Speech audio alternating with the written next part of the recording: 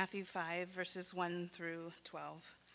When Jesus saw the crowds, he went up to the mountain. After he sat down to his disciples, and his disciples came to him, he opened his mouth and began to teach them, saying, "Blessed are the poor in spirit, for theirs is the kingdom of heaven.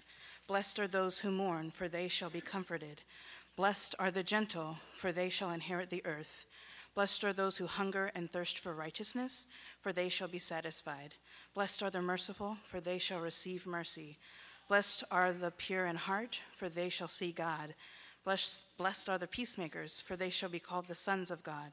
Blessed are those who have been persecuted for the sake of righteousness, for theirs is the kingdom of heaven. Blessed are you when people insult you and persecute you and falsely say all kinds of evil against you because of me. Rejoice and be glad, for your reward in heaven is great. For in the same way they persecuted the prophets who were before you." Hey, you guys. How you doing? Good. Good to have you guys here. Welcome to the Sunday gathering. Here we go. These might be they might be some of the most familiar words of Jesus to many of you. Some of you might have grown up with these blessings. What are these? This is Jesus on a mountain talking to a big crowd of people, and he pronounces these 9 blessings.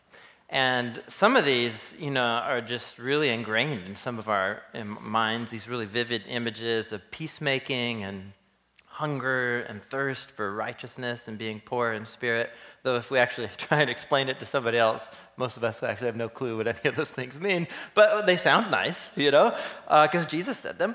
And I think these blessings, they're called the Beatitudes, which comes from the Latin word for blessing or being fortunate, which is where that name comes from. But, they don't actually seem that difficult to understand, do they?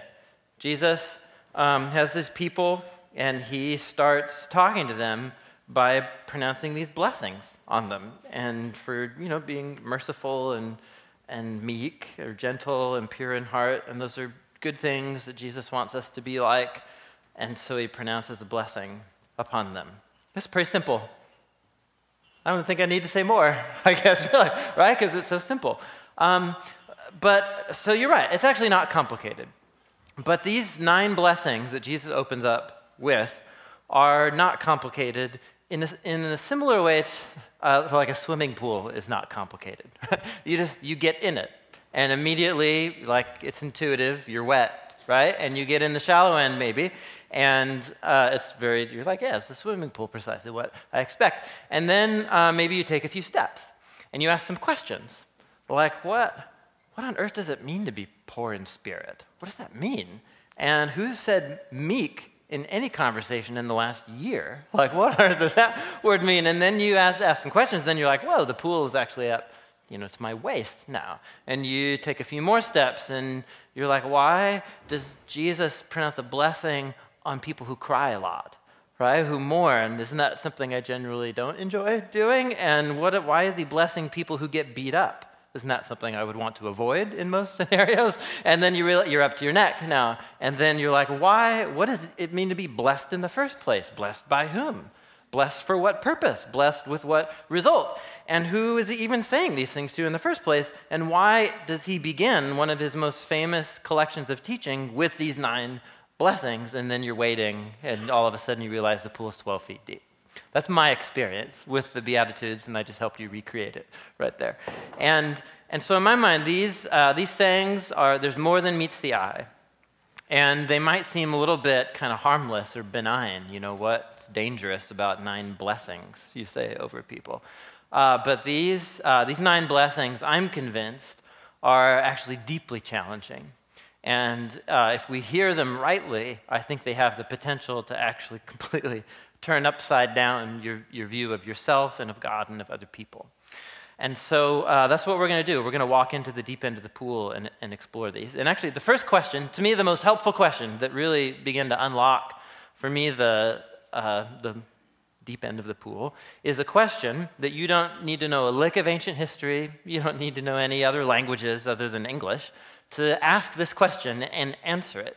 And I think if you ask this question and answer it, and you keep asking it, and you keep asking it, every line through these blessings, I think it's deeply profound. It unlocks everything. And the question is simply this: who is Jesus saying these 9 blessings to, and on what occasion? I guess that's two questions. Right? That's 2 questions. So who is Jesus talking to? And in what setting or what context is he doing that? And asking that question actually might highlight something that's very, very common. These 3 chapters of Matthew 5, 6, and 7, they're the most famous collection of Jesus' teachings. They're called the Sermon on the Mount in church history. And many people who primarily see Jesus as a moral teacher tend to lift these 3 chapters out of their context in Matthew and treat it like a little pamphlet. This is like the ethics of Jesus in summary. This is ethics light with Jesus, or something like that. And if you do that, I'm pretty convinced you'll really misunderstand what Jesus is trying to do in these 3 chapters, because Matthew has placed them, he's placed chapter 5 after what chapter? And there's method to that madness, right? There's method to it. Because ethical teaching was one of the things that Jesus did, but only trying to flesh out the implications and how we should respond to what his core message was all about. And if you were here last week, we explored that. What is Jesus' core message? You would for sure hear him talking about this on any given day that you heard him teach. It's about the kingdom. Look, I even left the words up from last week. So when you think of Jesus, think of the kingdom. Because look at chapter 4, Matthew 4. I know we're going to focus on 5, but just remember chapter 4. Look at chapter 4, verse 17. Jesus comes onto the public stage, and Matthew, thank you, Matthew, he has summarized the whole message of Jesus in one little sentence to make sure you don't miss the main idea. What's it about? Matthew 4, verse 17. Hey, repent. Everybody, pay attention. Turn around. The kingdom of heaven has come near. So this is what we explored last week. The kingdom of God, or the kingdom of heaven, is the storyline of the whole Bible, and about how humans have both rebelled and ruined ourselves, each other, and God's world. And God has set in line a whole set of promises in the story of the Old Testament scriptures to lead up to this promise that he would one day come among his people as king and reclaim his rightful rule and reign over his people. And Jesus claimed that that's what was happening, and it was happening in himself and in what he was saying and in what he was doing. And he was utterly convinced that it was good news. It was really good news. And so what does Jesus do? He comes and announces the king and the kingdom and so on. And then what's the first thing? This is last week. What's the first thing Jesus did after that? You remember? He went for a walk on the lake, right? Very typical of Jesus. And he runs into these fishermen, right? These no-name fishermen. And what does he say to them? Follow me. Look at chapter 4, verse 19. Come follow me, Jesus said, and I'm going to send you out to fish for people. At once they left their nets, and what did they do? They followed him. He sees 2 more fishermen. They're with their dad in the boat. And he calls them, and what do? Look at verse 22, chapter 4, verse 22. Immediately, they leave the boat and dad, and what do? They follow him. Then Jesus goes around the whole region, right? Itinerant teacher kind of thing, teaching, proclaiming the good news of the kingdom, healing, and then who's coming to him? So he's got fishermen in tow, right? He's like unlikely bunch of fishermen, and then who else is starting to follow Jesus now? What does it say? Look at verse 24. News about him spread, and what kinds of people are flocking to Jesus? Sick people, people whose bodies don't work, people with just pain and limbs that don't work, people who are oppressed by spiritual evil. They're called crazy or lunatics by everybody else. They're having seizures, the paralyzed. And in this setting, this is Roman society. We thank them because the seedbed of whatever, democracy and that whole philosophy of politics, and more people had clean water than ever before because of the Romans and the aqueducts and the road systems. And it was, at the same time, the most cutthroat society you could ever possibly imagine. And there's no welfare, there's no food stamps, right? There's no, if you are one of these people, where do you live? What part of town do you live? You live in the slums, and you are most certainly pushed to the absolute margins. You're poor, you're subsistence living, day labor. And these are the people, Matthew makes it a point to tell us, who flock to Jesus. And what do these crowds do? Look at verse 25, chapter 4. These large crowds of all these sick, hurting, poor fishermen, farmers, day laborers, they flock to Jesus from all these regions. Crowds of them from Galilee, Decapolis, Jerusalem, Judea, all across the Jordan. Among all these crowds, what are these sick, hurting people doing? What do they do? What's the last sentence of chapter 4? They follow him.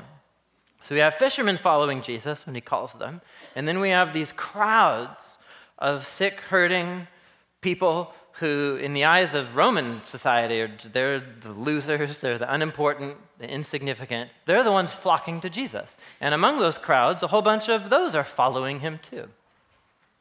Now, what's our question to ask of the 9 blessings? What's our question? So who's Jesus talking to, and in what setting? Chapter 5. When Jesus saw the crowds, and you now know who makes up those crowds, he went to a mountainside and he sat down. His disciples came to him. Now, who's that? So I think when we see that word, if you're familiar with the Gospels, you might think, oh, the 12, right? He has these 12 close disciples. Now, does the circle of the 12 disciples exist yet? No, you're reading, this doesn't happen until chapter 10, right? So 4 of them are in tow now, the 4 fishermen. They're going to be part of the 12. But so who are the disciples? What's a disciple? It's somebody who follows Jesus. Who's following Jesus? Loads of people. Loads of people. And primarily, Matthew says, what's the makeup of these disciples who are coming from the crowds? What's the makeup? I'm trying to overemphasize the point to make it crystal clear. Fishermen, sick, hurting, poor people. So you have Jesus on a mountainside who sits down, and he has just huge crowds of people who have come out of even larger crowds because they see something in Jesus and his good news of the kingdom. They're all in for him. And what does he say to a huge crowd of disciples who are unimportant and insignificant and hurting and sick and just scraping by? He says these 9 blessings. These 9 blessings. And in that setting, words like this, they're electric. That's what they are, right? Nobody's familiar with what Jesus is saying here, that they're hearing this good news of the kingdom for the first time. And it's positively electric, what he's doing. And it's actually, I think it's really hard for us to recreate what that would have been like, to hear Jesus amidst all these crowds and to hear him say something like this. I don't know how to recreate it, but I'm going to try. I'm going to try. And so as I was thinking about this over the last couple of weeks, I was trying to scan my memory, like what? Oh, yes, exactly. So I have a friend who introduced me to the work of these 2 British artists. They're sculpture artists who do big installations and so on. Tim Noble and Sue Webster. I had never heard of them before, like 3 weeks ago or whatever, and maybe some of you have, in which case don't nudge your neighbor and say, oh, I know what he's going to do. So Tim Noble and Sue Webster. And they've done a lot of different things, but about 10 years ago, they did a whole series of works and installations and sculptures.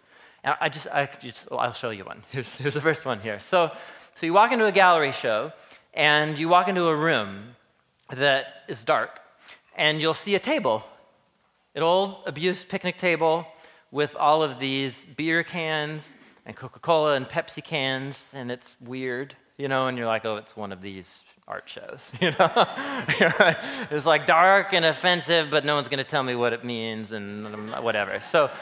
But this isn't offensive. Yeah, you're like, oh, it's kind of, and then you get closer and you're like, oh, everything's shot through with BBs. Somebody just shot this thing through with BB guns. Everything's destroyed or whatever. And then in the corner of the room, a spotlight turns on and shines on the table, and then you see the silhouette on the wall behind it. Come on. That's awesome. That's the coolest thing in the world, right? So the tall boy has become one of the World Trade Centers. I mean, that's really amazing. Anyway, so look at that. So you're like, so what's happened there? There was a moment of surprise. What's going on in this piece? It's about perception. What you perceived was trash actually can become the vehicle of meaning and of significance and beauty. The moment there's this surprise light that reframes everything of what you thought was there in the first place. You walk into the next gallery room, and you see literally a heap of trash all over the ground. And, whatever social commentary you want to make, trash and McDonald's. I don't, whatever you want to make of that. And same kind of thing, corner of the room, the light goes on. And it's people. And it's people who actually look like they're sleeping in the trash. But then you realize, of course, the silhouette is made of the trash. And then you read the title of the piece. And then you're thinking of Portland, right? The enormous amount of young homeless people who live on the streets of Portland. And then all of a sudden, like the juxtaposition of trash with these people, it gets you thinking about perception, doesn't it? It gets you thinking about how you see people who don't have homes and who live out in the open in our cities, and how you perceive them, how you think of them. It both is the setting where they live, but it also makes you rethink. It's just this surprise reversal. You walk into another room, and you see these odd-looking objects made of chair pieces and toilet paper. I mean, what on earth? You're like, what on earth is that? And then same thing, lights go out, spotlight, and it's, what on earth? Who would think of that? Tim Noble and Sue Webster, apparently. Now, I don't know them, and I haven't even read any interviews with them. I just think it's the coolest thing I've ever seen, and I wanted to show it to you, right? So that's one reason why I'm showing this to all of you. But so I actually can only infer what they're going for. I can talk about beholding the work, its effect on me. That what immediately strikes you is these works are all about surprise and this reversal of your perception. What you thought were things that are discarded, what you thought was chaos or trash or garbage, from a certain angle, and when the right surprise light shines upon it, the trash becomes this vehicle of beauty and meaning and significance. And the same surprise, that each of those 3 times was like, whoa, holy cow, from that angle I never saw. That's, I think, an inkling. You have an inkling of what Jesus is accomplishing when he says these words. He's talking, who's he talking to? He's talking to sick, like hurting, day laborers, subsistence living. They're not important. Nobody cares what these people think about the future of Judea and the Roman Empire, right? Right? That's who's flocking to Jesus by the crowds. And to them, he pronounces these blessings.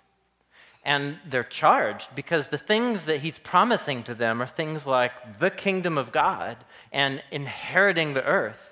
And that they will be the ones who will be able to see and meet God in a personal and intimate way. And they are the ones who will be called God's family, God's children.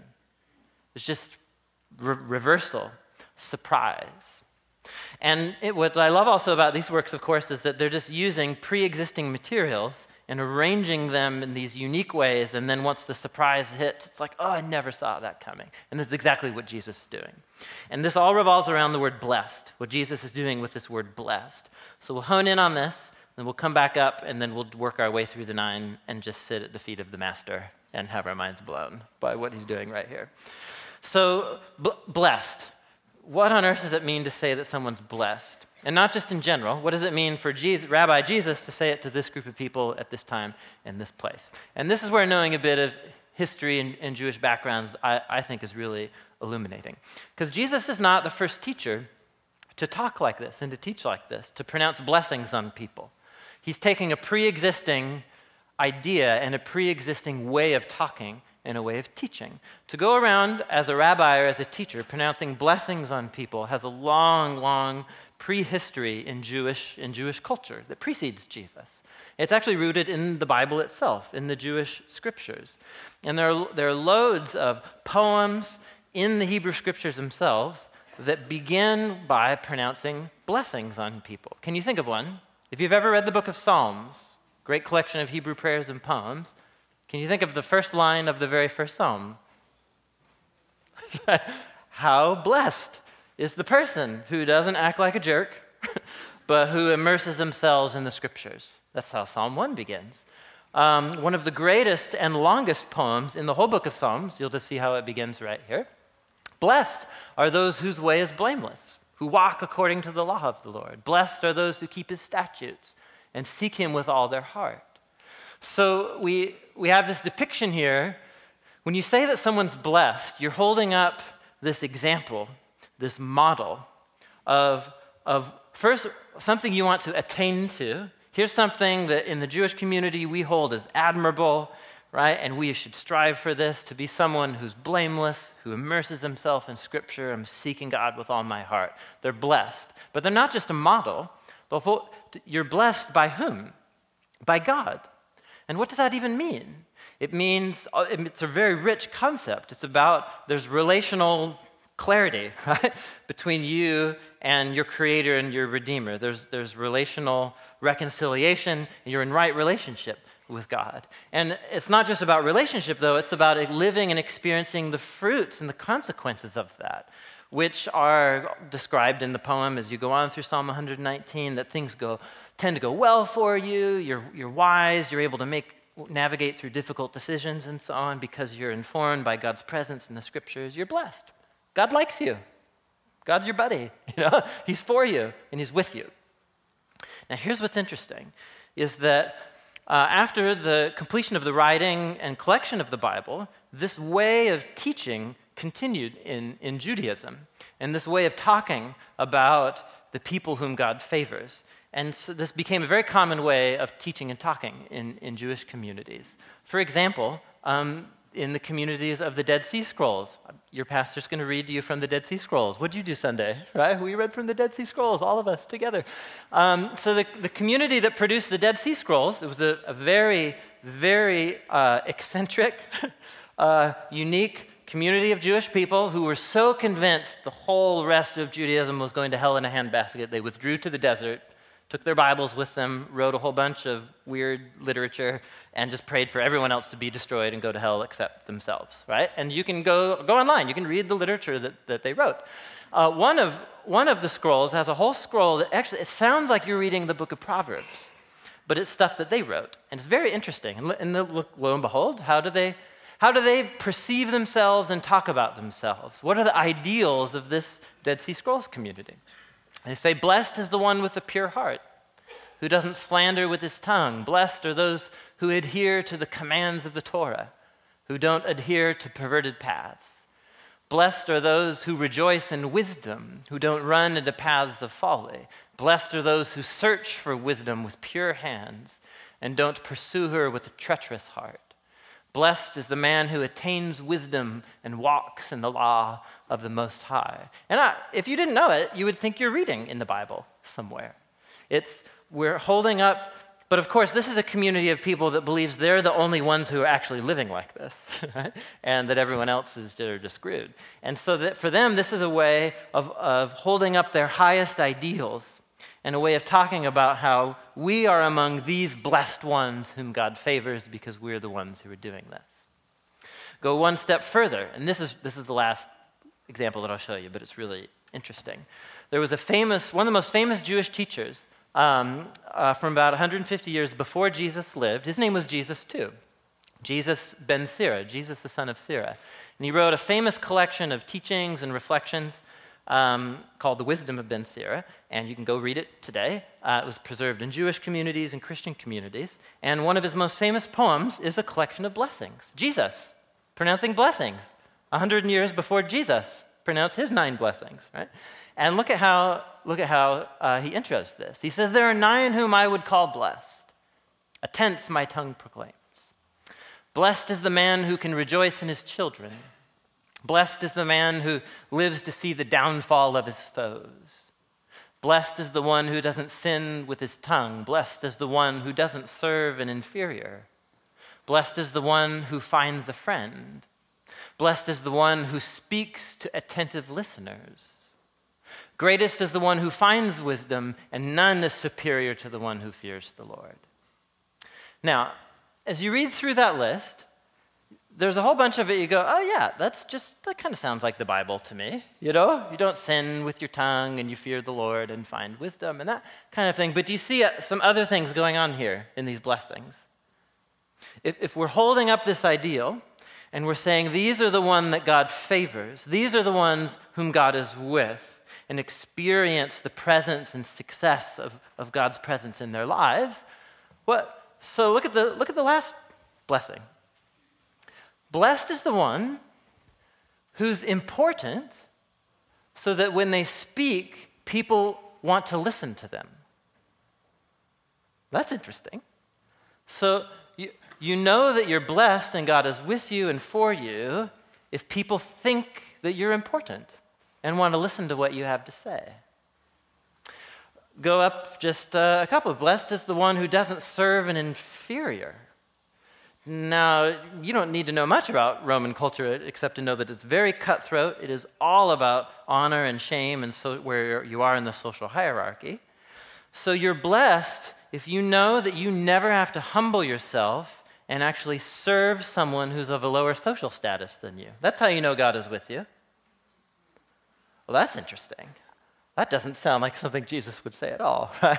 It actually seems to me that that's actually the kind of thing that Jesus loved to obliterate and deconstruct, right? How oppressive that whole worldview is. But in this, here's a Jewish respected teacher. Here you go. Blessed is the man who lives to see the downfall of his foes. This is an individual whose success in career or whatever means that no one can stand up to this person, and it's just success, and everyone who comes against him is defeated and undermined in some way. So how do you know that God's with you and God's for you? Because you win. You win. You win at everything that you do. Do you see what's happening here? So we've got some Bible, but this is also a set of blessings from one of the most famous Jewish teachers before Jesus that's fully immersed itself in the value system of the world, in which everything is about status, am I admired, and where you are, and you never step below the person that's below you on the status scale and so on. It's about them trying to get on the ladder up to you and so on.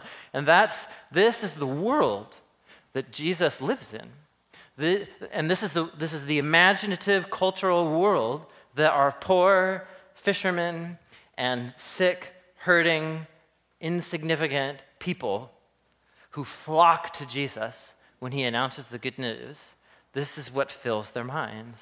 And Jesus, the first thing he says to them is a set of 9 blessings. And so you hear the first bless, and you're like, okay, oh, brilliant. Of course, Jesus, you're a Jewish teacher. You're going to talk about the healthy, wealthy, and wise, and how God's with them, and maybe you'll help us get there, Jesus. Right? And that's exactly what Jesus does not do. Do you see that here? It's exactly what he doesn't do. What he does is he actually affirms everything about these people in full recognition. The poor, and we'll talk about what all these mean. The poor, the mourning, the meek, the unimportant. People who long to see righteousness done in the world but actually don't have any ability or position to do much about it. Right? And Jesus says, the kingdom is first being offered to you. You're the fortunate ones. To the rest of the world, it's like the room with the bright lights on and it's the heap of trash. But surprise, Jesus of Nazareth says, the kingdom of God, it's here, and it entails this whole reversal of how you see yourselves and your identity and your status and your value and your place in the family of God. Brilliant. Absolutely brilliant. Let me summarize this kind of with words that are better than my own. By a commentator that I came across. And he puts this in the best way, a guy named Stanley Hauerwas. And he says, too often, these characteristics of the blessings here have in Christian history been turned into ideals or virtues that we must strive to attain. Poor in spirit, mourn, meek, hunger and thirst, merciful, pure in heart, and so on.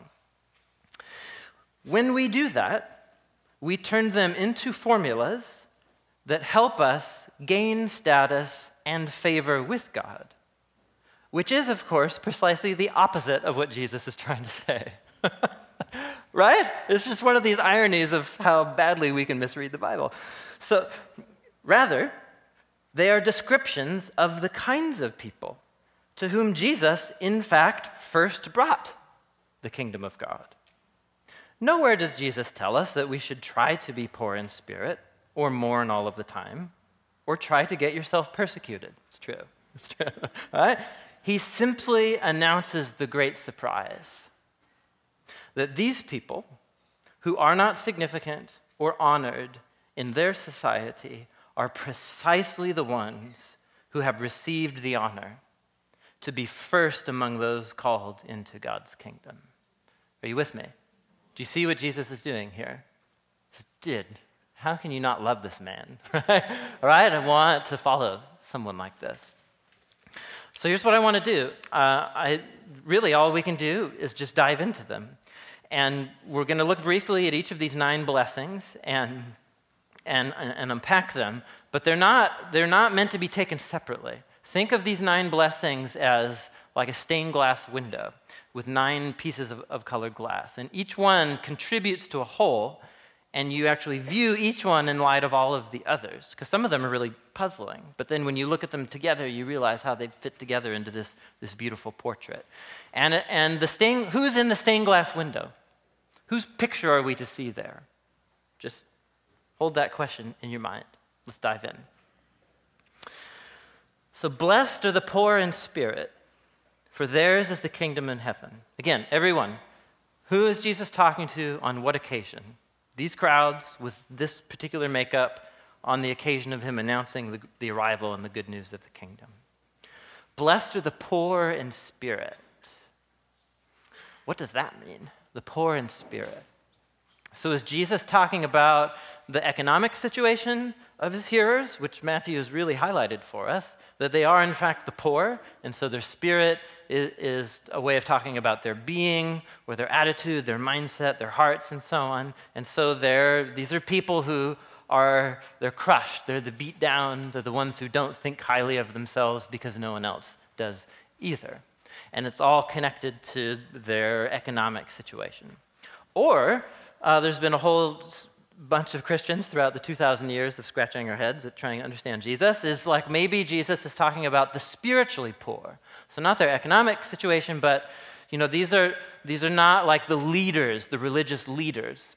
No one is looking to these people to read the Bible in synagogue or something like that, or to pray for them, or to lead as religious leaders. They're not significant people in their religious communities. They're the spiritual zeros, right? They're the losers, right? Who, they don't even attend synagogue very often or something like that. So that's a whole way that people have read and understood this.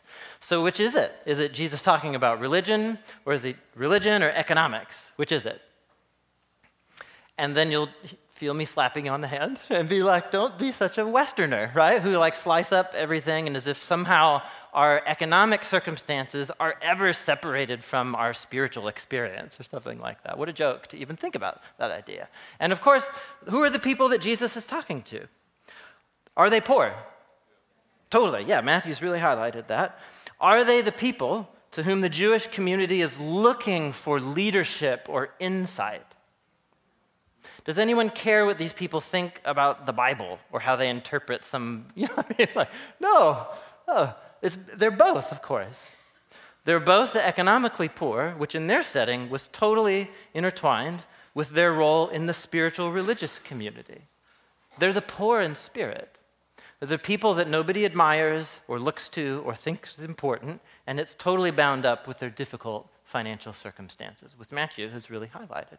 And Jesus says, I think this is the most general one to everybody, and he says, that experience of being in that lowly, insignificant condition is actually the most favorable position you could possibly be in. Because the kingdom is yours. Here it is. It's being offered to you right now. And this is a theme that we'll come across as Jesus continues on when he talks about wealth or honor and pride and so on. Jesus has this idea about human nature, and I'm pretty sure he's right about it, because I feel like he's reading my mail all of the time, that it's precisely those who are in the most difficult, desperate circumstances who are the most open-minded and ready to receive help from someone who is totally outside of themselves, namely Jesus. It's not always true, it is often true, that people who have less to lose are more open to Jesus.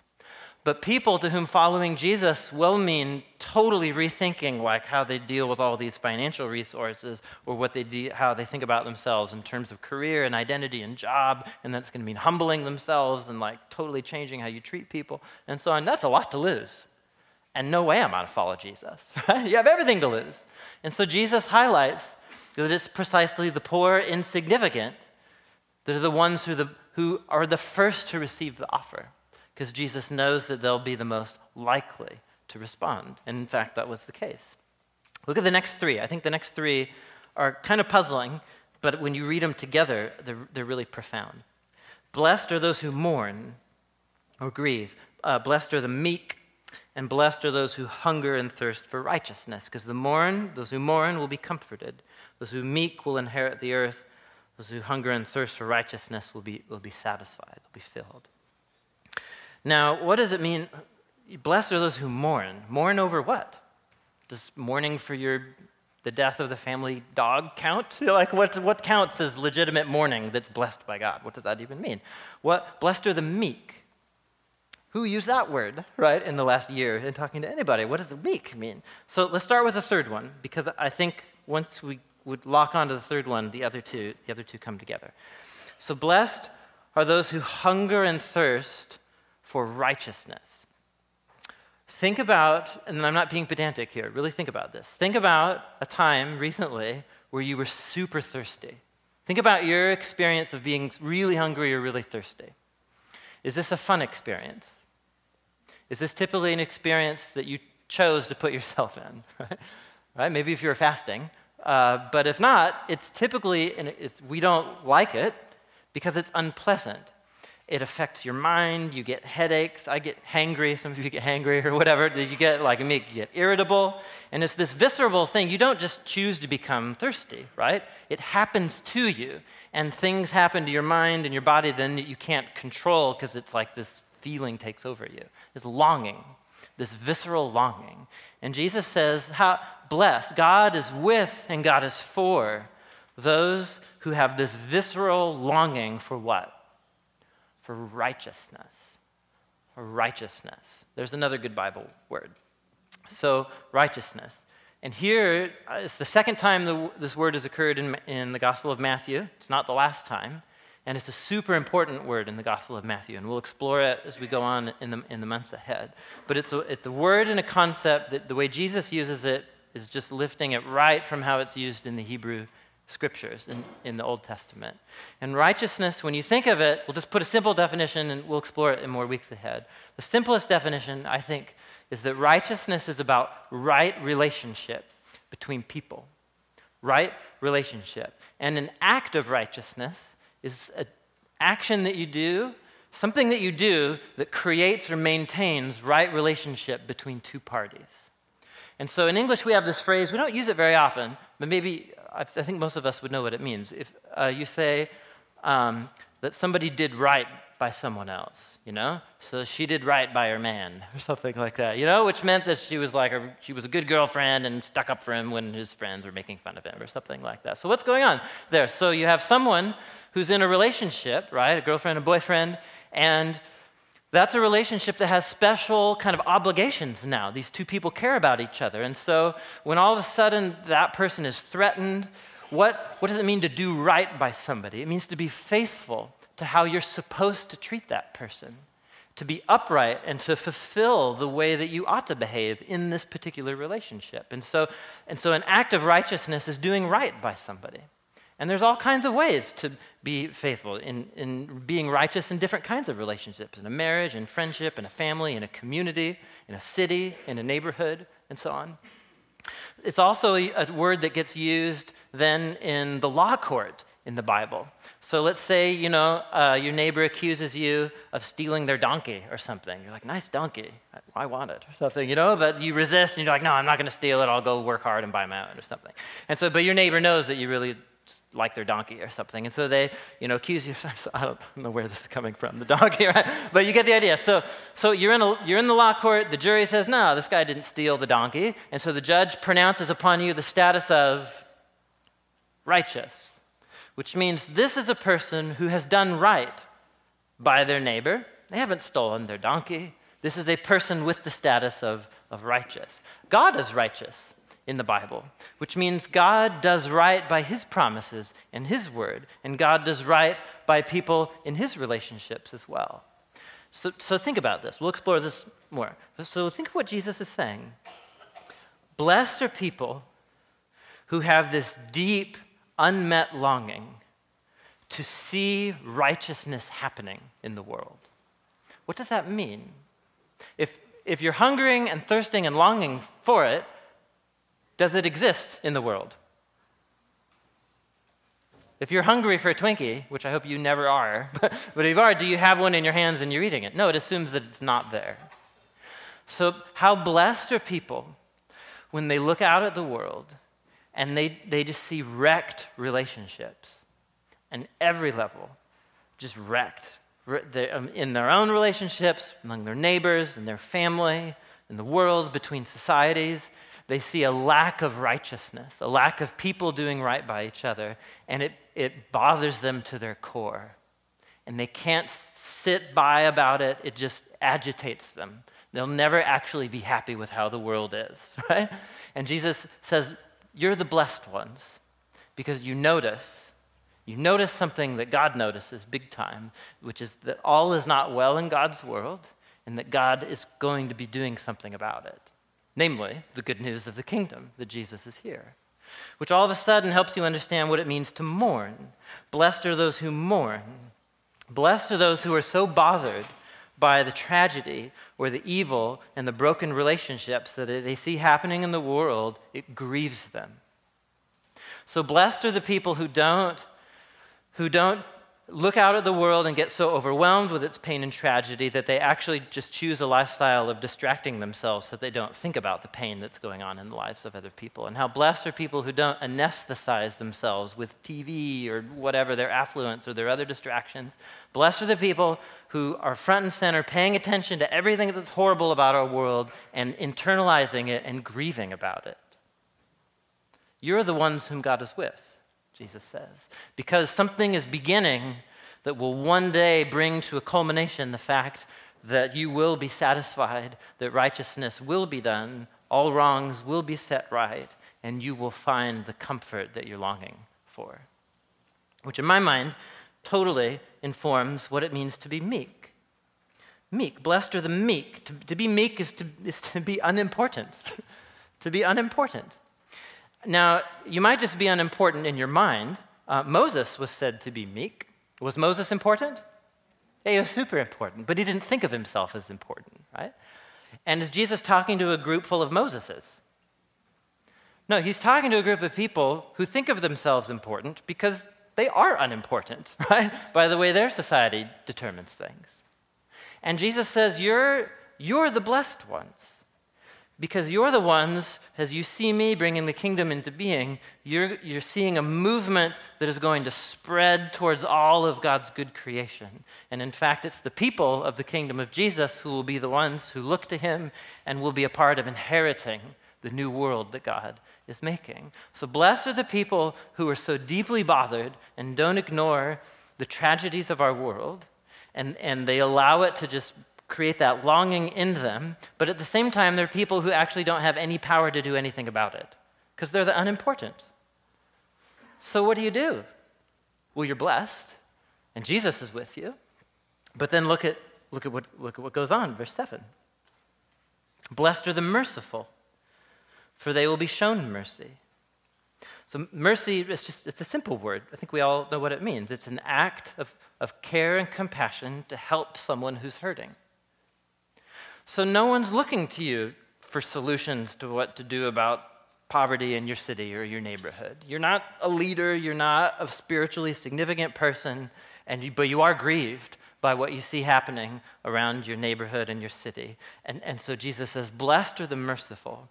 Blessed are the people who both will see the big picture, but also pay attention to the fact that they have a neighbor who's hurting, and they have a coworker, and there's this one relationship where I can do a small act of mercy, this small little foretaste of the kingdom. And that itself will be beginning this cycle of what the kingdom is doing, like a little piece of leaven or like a mustard seed of mercy and neighbor love. It begins radiating out of the kingdom people.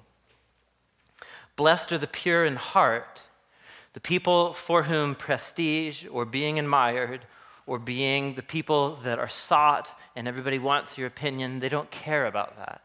What they care about is simply seeing God, simply knowing intimately and personally my Creator and my Redeemer, and small acts of mercy and love as I try and seek to cultivate the heart of Jesus that grieves over his broken world. Blessed are the peacemakers. They will be called the children of God. So if you're bothered and you have these small acts of mercy that are right in front of you and you're paying attention to them and God is with you in those acts, you will find yourself in moments as you look out at the lack of right relationships in the world where you'll see parties at conflict. You'll see two people in conflict and you love them both. And blessed are the followers of Jesus who will insert themselves into the middle of that conflict and seek to love them both and bring about reconciliation. I'm convinced one of the most difficult things you can do as a human being, to reconcile two people who can't stand each other, right? And Jesus says, you're the blessed ones. Now, what's the surprise there? Is it pleasant to get involved in the conflict of two other people? Right? It's not enjoyable because what happens to you? If you're actually genuinely looking out for and loving both parties, what will happen to you? They'll both hate you, right? Because you're not taking their side, and they'll both shoot at you. And so blessed are the people who know that God loves righteousness and right relationships, and they know he loves peace, and they themselves, because of Jesus' announcement of the kingdom, are beginning to realize that because of Jesus, they themselves are at peace with God. And so they will do the inconvenient tasks of putting themselves in the middle of people who can't stand each other and taking the fire and trying out to mediate reconciliation, because reconciliation is one of the highest values of the kingdom. And if I begin to see this vision and I begin to see myself as the kind of person whom God is with and God is for, and I actually maybe even try to go about being this kind of person, the last two blessings are for you because it's going to get very difficult and it will probably be the hardest thing you've ever done in your life. So blessed are you who are persecuted because you're just trying to do the right thing, righteousness. Yours is the kingdom of heaven. Blessed are you when people insult you. They persecute you. They falsely say all kinds of evil against you because of me. You're doing this in the name of Jesus, and people hate you for it, but you're just trying to do the right thing. Rejoice. Be glad.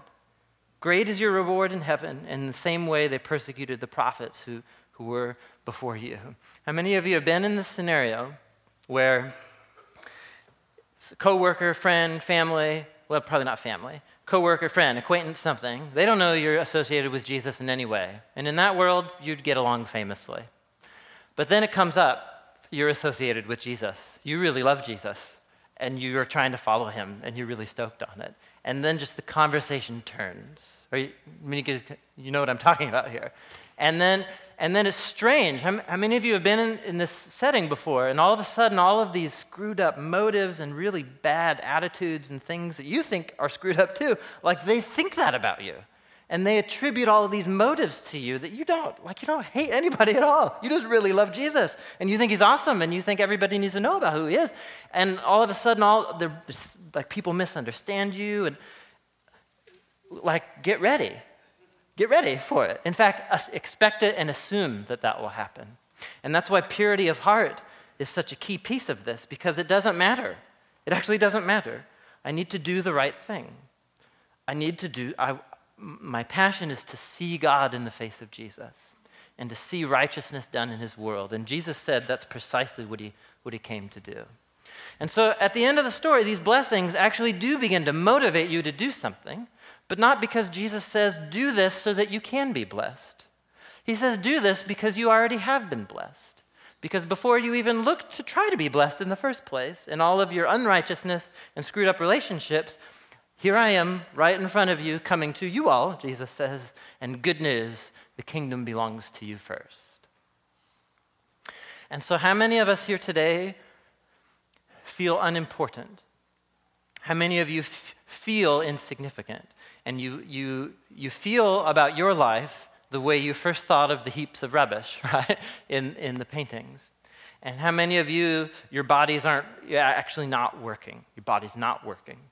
And so that totally limits all of the things that you could do or would dream of doing. How many of you know what it's like to feel not cool and nobody thinks that you're important and nobody asks your opinion about anything? And Jesus says, you're the blessed ones. I'm with you. God is for you. Because you're the kind of person who will intuitively begin to understand the values, the upside-down reverse value system of the kingdom of God. And for those of us who actually realize we do have a lot to lose in hearing the message of Jesus, this blessing then comes as this challenge. Because it's like, holy cow, I don't want to become a person like this, you know? And all these blessings are a punch in the gut at the same time. And so that's the word of these blessings to the people of Jesus. Let me conclude by coming back to that question that I asked you. Whose picture do you see in the stained glass window? The 9 pieces of colored glass that make up a portrait. Who's that? If you look at these 9 blessings and the characteristics, who do you see? Can you think of somebody who came from poor, insignificant circumstances, who mourned and grieved over the state of his world and over the people that he met? And he was extremely important, but did not think of himself as important. And he longed to see God's world set right. And so with small acts of mercy to hurting individuals, he showed his pure devotion to the cause of the kingdom. And he inserted himself into dangerous situations between people who hated each other. He got persecuted, in fact, was killed for it. And the death of Jesus, who is the perfect embodiment of these blessings, the death of Jesus is not the unfortunate death of Jesus, the great social worker. Right? His death is actually the way that he epitomized the values of the kingdom. By setting aside his status and as the representative for us all, dying in our place, as he took into himself the consequences and God's own justice on the screwed up ways of what we have done to each other in God's world. And in his resurrection from the dead, Jesus' commitment to the goodness of our world and to redeeming it, he offers hope and forgiveness and life to those who will grab onto him in faith. Jesus is the epitome of these blessings, and that is good news for people like you. Unimportant, insignificant, hurting people like you and like me. It's good news. Amen? Amen. Let me close in a word of prayer.